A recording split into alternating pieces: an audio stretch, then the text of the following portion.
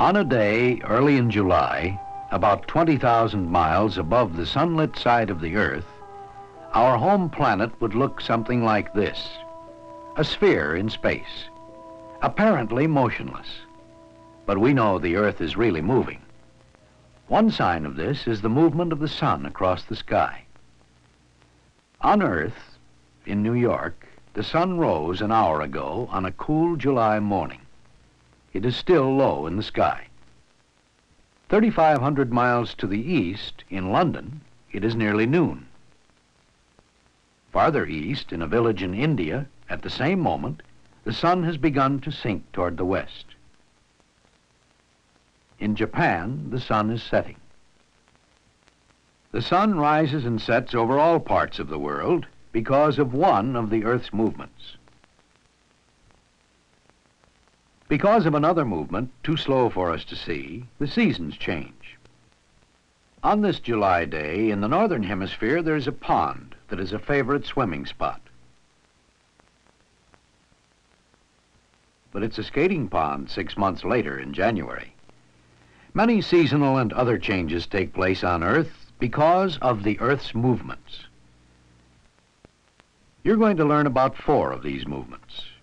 If we could speed up one of them several thousand times, you'd see the movement we call rotation, the turning of the Earth on its axis.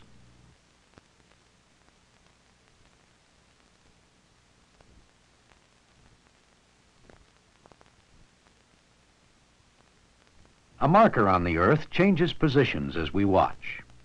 It turns toward us and away from us, and then finally will disappear from view. In the same way, all parts of the Earth turn past the sun. Eventually, the marker will appear again from the opposite direction. The Earth makes one complete rotation in approximately 24 hours. What happens when the Earth's rotation turns the marker away from the sun? By looking down at the rotating Earth from over the North Pole, we can see. The marker moves from sunlight into shadow, from day into night. All parts of the world go through periods of light and darkness because of the Earth's rotation. Of course, to people on Earth, it's the sun that seems to be in motion. It rises, reaches its highest point in the sky, sets, then rises again. So at the same moment, to people in different parts of the world, it is a different time of day. So, for instance, at the center of the lighted half, the sun appears at its highest point. Elsewhere, here, for instance, the sun is rising. It is dawn here, while at this same moment, halfway around the world, here, the sun is setting. The day is ending. So you can see why, at different points around the world, it is a different time of day. As the Earth rotates, the time of day continually changes for all parts of the world. Those differences in time weren't important long ago when transportation and communication were primitive. Then people traveled only short distances in a day. Today, rapid worldwide transportation and nearly instant communication have made us more aware of time differences in the different parts of the world. Today, we can tell what time it is in any part of the world because the nations of the world have adopted a uniform system of time zones. Time zones of the Earth are based on the fact that every part of the world turns through a full circle of 360 degrees every 24 hours. This means that in 1 hour, the Earth rotates through 1/24th of a circle, 15 degrees.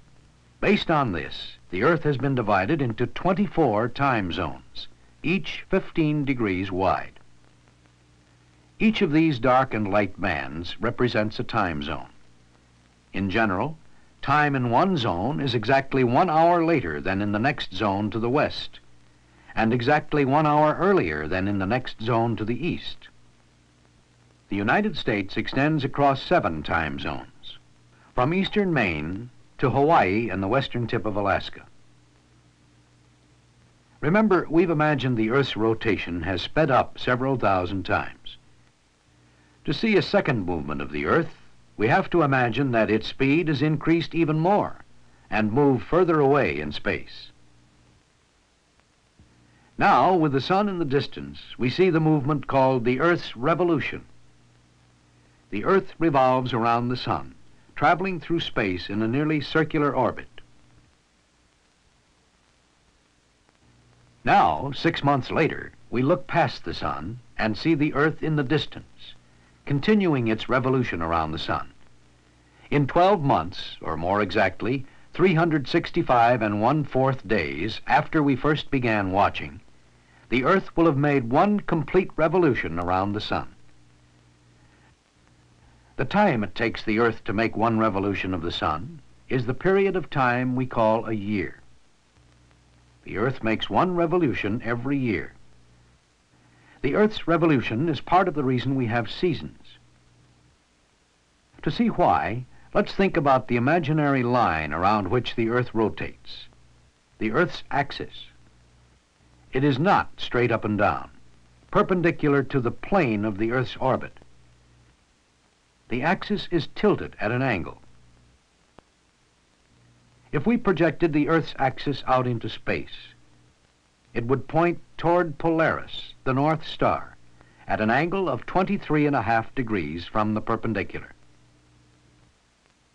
Because of this angle, the Earth, as it revolves around the sun, does not receive the sun's rays uniformly throughout the year. Beginning about June 21st, the northern hemisphere has warmer weather and longer days because it is tipped toward the sun. As the Earth rotates, the northern hemisphere is within the sun's light a longer part of each 24-hour period. It is summer in the north. Now, as the Earth revolves around the sun, the tilt or inclination of its axis remains the same. So when the Earth has revolved to the opposite side of its orbit, conditions are reversed. Now, around December 21st, the northern hemisphere is tilted away from the sun. It is winter there, but the southern hemisphere is now tilted toward the sun. Now, as the Earth rotates, the southern hemisphere is within the sun's light a longer part of each 24-hour period. It is summer in the southern hemisphere and winter in the northern hemisphere. And so, two movements of the Earth, rotation and revolution, plus the tilt of the Earth's axis, combine to produce the seasons of the year. To see a third movement of the Earth, let's think of the rotating Earth as a spinning gyroscope. Notice the wobble of its axis. The Earth's axis wobbles too, because of the pull of gravity of the sun and moon on the Earth. One completion of this conical path of the axis takes about 26,000 years. One effect of this we won't see is that in about 12,000 years, the Earth's axis will point toward the star Vega, and our descendants will call it the pole star. This third movement is the precession of the equinoxes, the wobble or variation in the direction of the Earth's axis. The three movements we've seen involve just the Earth as it moves through its orbit around the sun. A fourth movement takes place in a much vaster dimension. To understand it, we must remember that our sun is only one of billions of stars that form a great spiral system, a galaxy. Our galaxy, the Milky Way, looks something like this. The sun's position in the galaxy is about here. The galaxy rotates like an enormous wheel, and our solar system moves with it, making one revolution every 200 million years.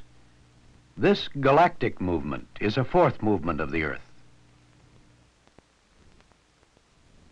Rotation, revolution, precession of the equinoxes, and galactic movement. Four movements of the Earth. Today, one of the purposes of space exploration is to understand more fully and more accurately all the movements of the Earth.